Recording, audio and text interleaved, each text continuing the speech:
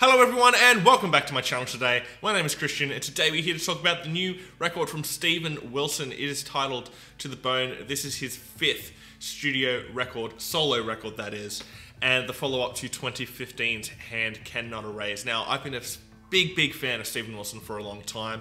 I got into his old band Porcupine Tree about 5 or 6 years ago, and from there I just became a progressive rock fanatic. I'm now the main songwriter in a progressive rock band.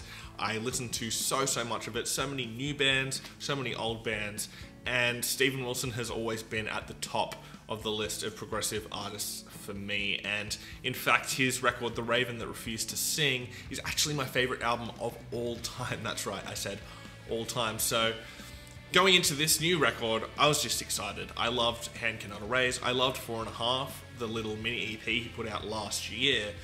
And when the first single started coming out and everybody was complaining about his new direction, it didn't make a lot of sense to me, because when has Steven ever let us down? I can't believe that this far into a man's career, as soon as he puts out a song like Permanating, people just go and write him off completely instead of giving him the benefit of the doubt, because as I said, when has he ever let us down? And To The Bone continues the trend of absolutely terrific Steven Wilson records. I love this record so much. The first time I heard it, I went, yeah, that was good. But on every single listen after that, I've just heard more and more intricate things throughout the record, and now I just love it. I love every single song on here. So I guess let's just get straight into it. On this record, Steven Wilson once again shows why he is the master of progressive music, and he can really take on any style that he desires and absolutely nail it.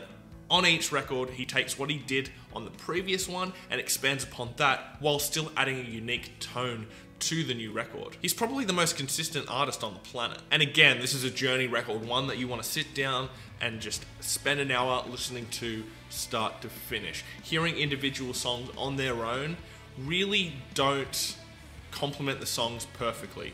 You really should be listening to them in order, sitting down in one sitting. In fact, when I was writing this review, even though I've listened to this record multiple times, I was gonna listen to half, write half the review, go have a break, and then come back and do the rest. But this record just captures you in such a great way, I just couldn't stop listening to it, and so I ended up listening to the whole record.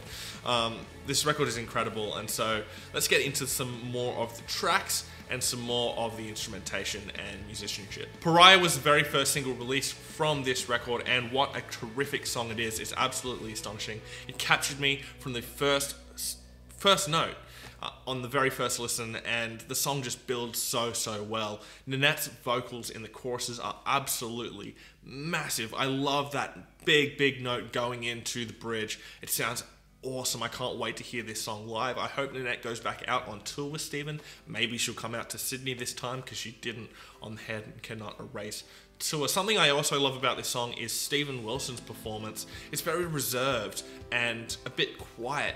It just suits the tone of this track so well.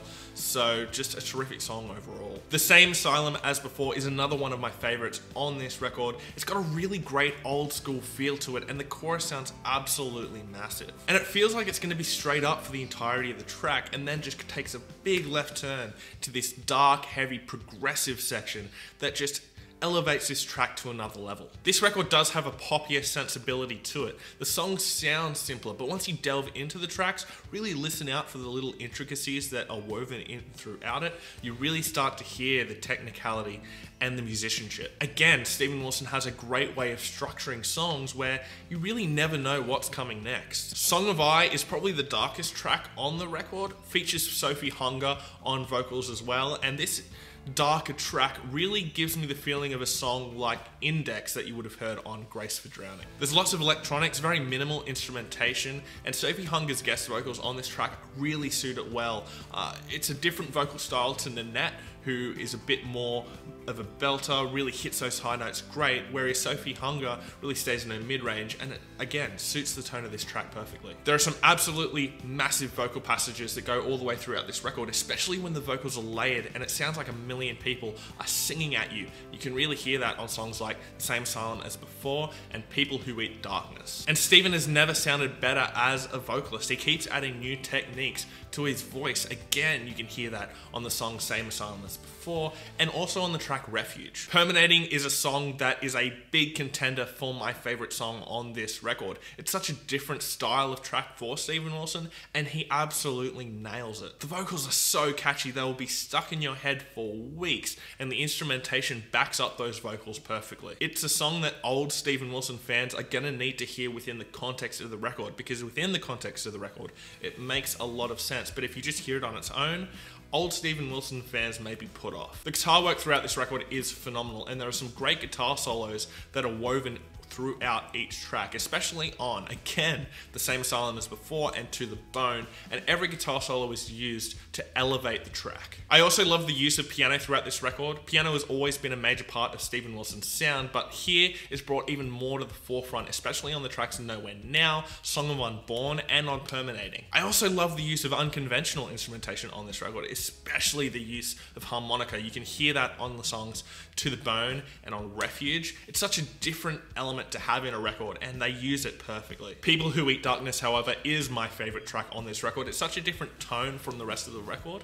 It's way more upbeat. There's a really, really great groove to it. And in my opinion, the chorus is the biggest on the entire record. This track is going to sound absolutely massive live. Again, Nanette being on that chorus makes it even bigger. Again, I hope she goes out on tour with Steven on this record, because I just can't wait to hear that track live. This track is just so proggy yet simplistic, and I love that balance. Again, there is a great use of female vocal all the way throughout the record, not just on the songs that have the featured title on them, like on Pariah, like on Blank Tate, and like on Song of I. There are more female vocals on this record than are seen in the track listing. You can hear Nanette on songs like Permanating and People Who Eat Darkness. And for those Steven Wilson fans who are worried that the long, expansive songs are gone forever, you've got the track Detonation on this record, which is really the only really long song that we needed. If there were any more, it may have felt out of place. And production-wise, this record has been produced impeccably. Everything sounds great. All the effects used are just used to enhance each section rather than cover up any flaws. Nothing is overdone or overproduced. I don't know any other word to describe it other than beautiful. This record just sounds beautiful from start to finish. This record is also an hour long, and it doesn't feel anywhere near that long. This is one of those records that you'll chuck on, it'll end, and you'll be like, fuck, I feel like that was 20 minutes. I could have easily sat there and listened to this record for another 2 hours. And I did. Overall, this is another terrific record from Steven Wilson. He just continues to get better and better. Now, this record isn't above The Raven That Refused to Sing for me, but I do prefer it over Hand Cannot Erase. As I said, The Raven That Refused to Sing is my favorite record of all time, so it's always going to take something pretty spectacular to top that. But that's not any detriment to this record. This record is absolutely fantastic. One of my favorite records of this year, and I just can't wait for more and more Steven Wilson music for however long he keeps doing it. My top 3 tracks are going to be People Who Eat Darkness, Permanating, and Pariah, and I'm going to give this record a 4.5 out of 5. Anyway, what did you guys think about the record? Let me know your thoughts and opinions down below in the comment section. Did you like the record? Did you not like the record? Let me know down below. We're here to have conversation about music, so let's do that. But if you're just going to fill up the comment section with hate and insults, just know I'm going to read your comments and laugh at how pathetic your life is. Anyway, thanks for watching my video today, guys. Please hit subscribe down below, and I will see you next time. Fresh Currents.